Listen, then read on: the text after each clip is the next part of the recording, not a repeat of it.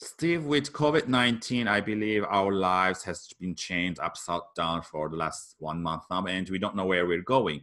So in that sense, I know that a lot of people are saying have a routine if you're working from home or do others exercise, go out, be positive mind. What have you seen from your communication with your colleagues that people can do during this pandemic time and how they can stay positive?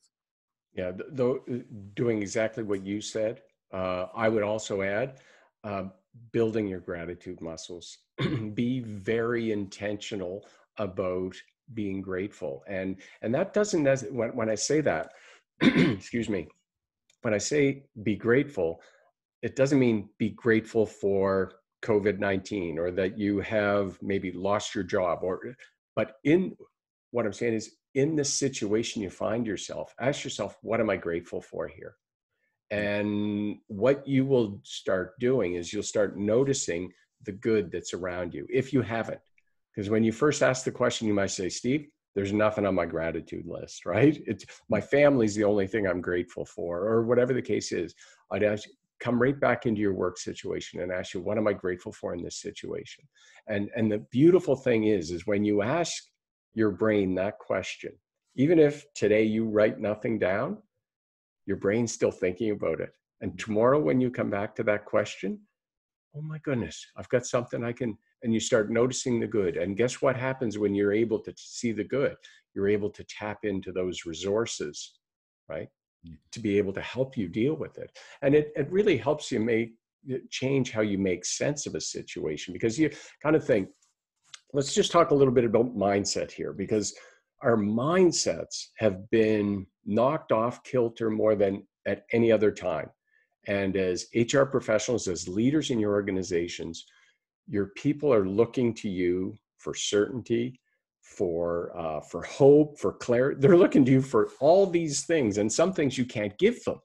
But for you to be able to do that as best you can, this is when you need to be in that positive frame of mind more than ever today. And so it's really, being able to notice the good that's around you and really change how you make sense of it. Because, this situation of COVID-19, at the extremes, you could kind of say a mindset's optimist, pessimist. We put them in the exact same situation. Yeah. They see things very differently, don't they?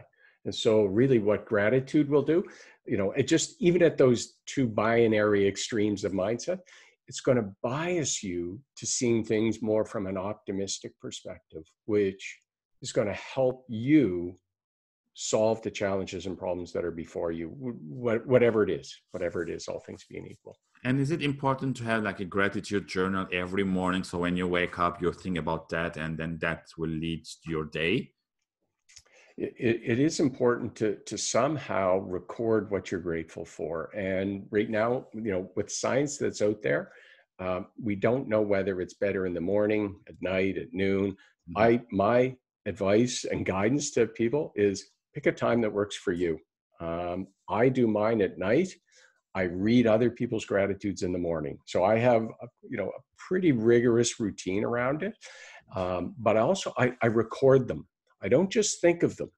Mm. By recording them in an app or on a computer or somehow, or writing them down physically in a journal, as you suggest, Mher, you involve another sense in the right by physically recording it, and that strengthens the neural pathways in your brain, and it has a greater impact on your overall mindset by recording it. So I do it once a day, and every now and then, I'll do it more than once a day. But the recording, I do that once a day, and so that is the fundamentally most research-proven technique to strengthen your mindset, is making a gratitude list. And do you think that people should continue to do this even if there's no COVID-19, like even if we go out back to our normal life or whatever it's going to be, like to have that continuing, right?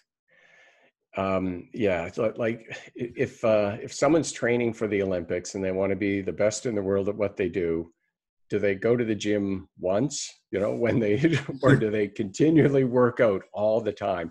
I have been making a gratitude list every day I'm going to say 15 years. I can't tell you the last time I missed a day. Mm. But if you miss a day, don't beat yourself up. But yeah, it's something that we want to do all the time, because the time to build a gratitude practice is when you don't need it. Mm. Right? Yeah. And it's times like this is when you need it, because as you continue to build it, you think that you really strengthen your ability to be resilient and to get through times like this, and so that it's there when the next, not COVID-19, whatever the next challenge is, because life is going to deal you challenges. Yeah, I totally agree. Again, thank you for sharing that, Steve. And again, for the audience, if you have any other methods of gratitude or staying positive, please leave it in the comment section. Like and share the video, subscribe to the channel, and tune in tomorrow for my final question with Steve.